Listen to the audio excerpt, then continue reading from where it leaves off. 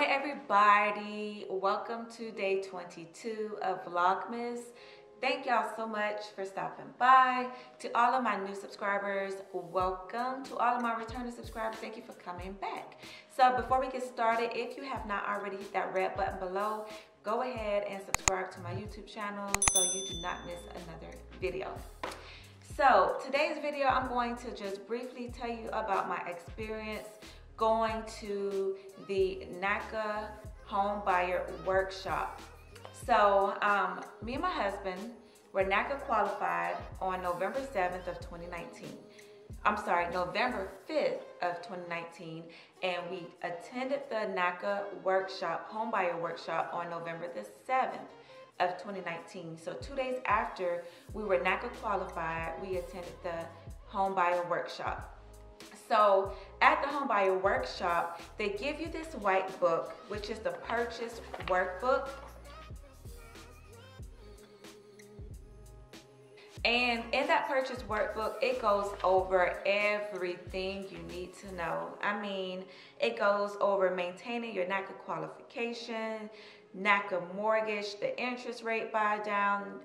It goes over purchase eligibility, mortgage amount calculation, 30-year mortgage amount calculation, Naca's real estate department, types of real estate agents, housing search preparations, grants and nonprofit funds, property types, construction types, property specific letter, purchase and sale contract, Naca's hand department, Naca's repair list, Naca credit access and bank application, how much money you will need to buy a home. It goes over everything. So they give you this book once you get to the Naca workshop, home buyer workshop. Then they also give you your Naca qualification letter. So it's like a 5-page packet, and this is the packet that they gave us. And it tells you what your monthly mortgage payment is. It tells you what your monthly tax amount is. It tells you what your interest rate is, what your maximum mortgage amount is. It tells you the date you were Naca qualified, and we were actually qualified on November the 4th. I said the 5th, but it says Naca qualification date, November the 4th. Yeah, and it tells you all of your financial information and how they came about with the amount of your mortgage payment, your taxes, all of that. It tells you what your monthly payment shock is. For ours, our monthly payment shock was only $184. And with the monthly payment shock, if you don't know, with the monthly payment shock, you want to continue to save at least this payment shock every month through closing, which must be reflected in your bank accounts or other accounts. So basically, me and my husband, we were saving over $184 a month. I'm not gonna say how much we were depositing into our accounts, but every time we got paid, we deposited a certain amount into our savings, which was well over $184, because we just felt like $184 a month is a little bit. For us, we knew that we could afford to save more, so that's what we did. If you can afford to save more than what your monthly payment shock is, then save more, because it's only going to benefit you in the long run. It tells you what your minimum required funds are. Our minimum required funds was $3,184. We already had that in our savings. I mean, we were just saving and saving, so we weren't worried about not having the minimum required funds because we already had that in our savings. So basically, when they tell you what your minimum required funds are, they want you to maintain at least this amount and more for a multifamily in your bank account throughout closing. And this includes funds to buy down your interest rate. So we didn't have to worry about that because we didn't use any of our savings to buy down our interest rate, because the seller gave us $4,000 to allow us to buy down our interest rate. I do want to share with you that our interest rate prior to buying it down was, with a 30-year mortgage, was 3.375%, and that was at that current time on November the 4th. You know, the interest rates fluctuate every day, but on that specific day, November the 4th, our interest rate was 3.375% before we used the funds to buy our interest rate down. And we were also considered a non-priority member. I will make a separate video about that at another time, because that is like a whole different game changer for people. I know it was a game changer for us because, y'all, we're not gonna get into that in this video. But yes, so it goes through everything in your Naca qualification handout. Like I said, it's like a 5-page document. It tells you about the 15-year wealth builder mortgage, interest rate buy down, housing search, and what else? It gives you the contact information for the Naca recommended home inspectors. That'll be a separate video as well. My home inspector was great. I found him through my real estate agent, and he was awesome, very nice. He even asked me questions about my experience going through Naca, and you know, he was amazed. So, because he deals with a lot of Naca clients, because the real estate agent deals with a lot of Naca clients. But the workshop lasted about 2 hours, 2.5 hours at the most. It is a real estate agent who's conducting the Naca homebuyer workshop. I believe it was about 15 of us attended the workshop, and you get to ask as many questions as you'd like. They have a PowerPoint that is up, and they're going over the PowerPoint with you. They also have other Naca in-house realtors there to talk with you one-on-one, face-to-face after the homebuyer workshop is over with. Just so if you have not found a real estate agent, there are agents there who you can talk to try to get to know, just to kind of talk to them, just to see if they are somebody who you might want to work with.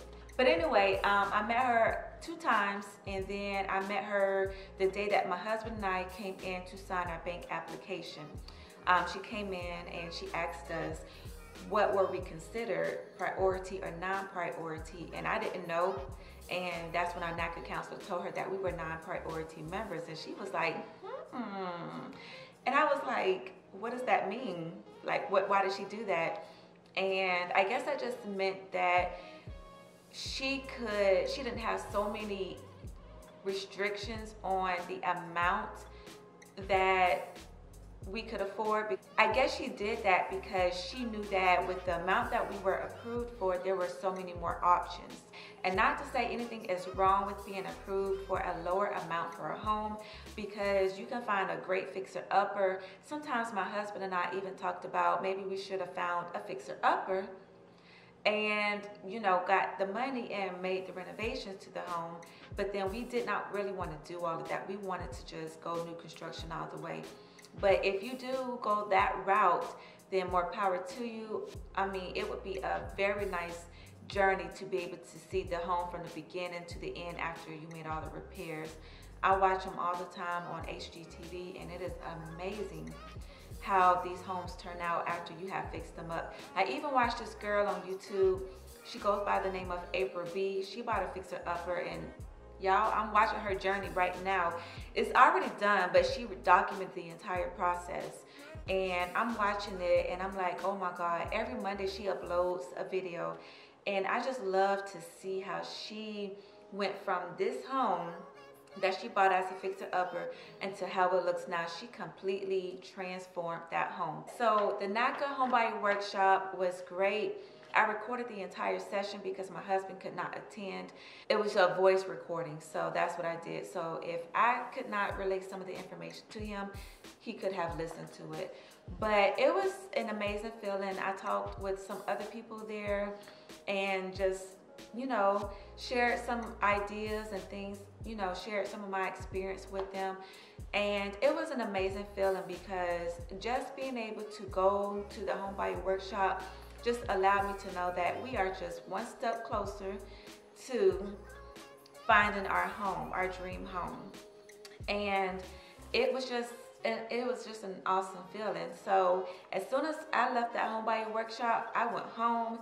Me and my husband started looking for homes. We were up to probably 12:30, 1 o'clock in the morning looking for homes because we were so excited and we finally knew what we could afford.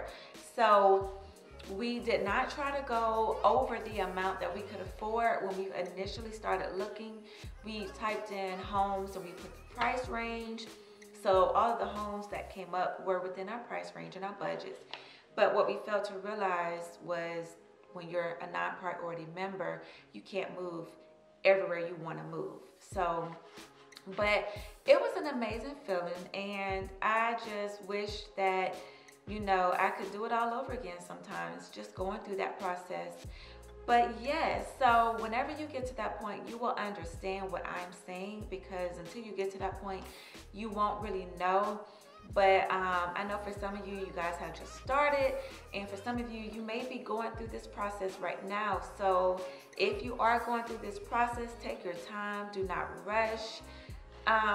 You know, we were on a month-to-month lease because we were not going to renew our lease for another year. And we were only doing a month-to-month for, I think, 3 months because our lease ended on February the 1st of 2020. And so we closed April 13th. And so we only did 2 months. So we did a prorated month to month for February. We did a full month for March and a prorated amount for April.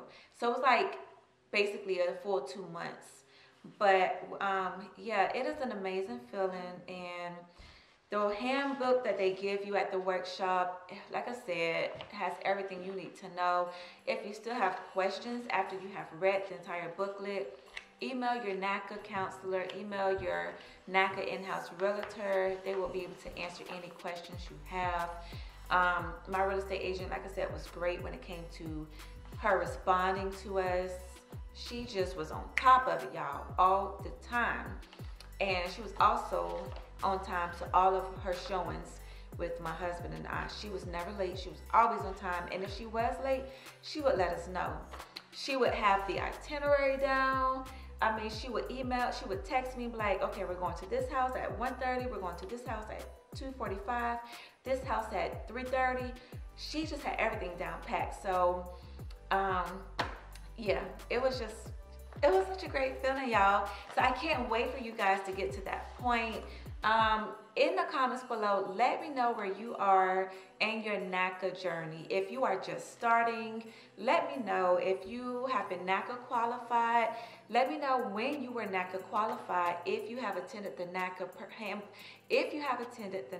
home buyer workshop, let me know. Let me know how they're doing them now. Are they webinar, or are they allowing you to come into the office but social distancing? Let me know, because it's so different now than what I went through, because we weren't going through COVID last year in 2019 around November. So let me know if you are in the home search process. Let me know how that's going for you. Did you get frustrated? Was it a walk in the park for you? Let me know. I want to know how your journey is going right now with Naca. So that is about it for this video in regards to my Naca qualification and attending the homebuyer workshop. So I hope that you guys enjoyed Vlogmas Day 22.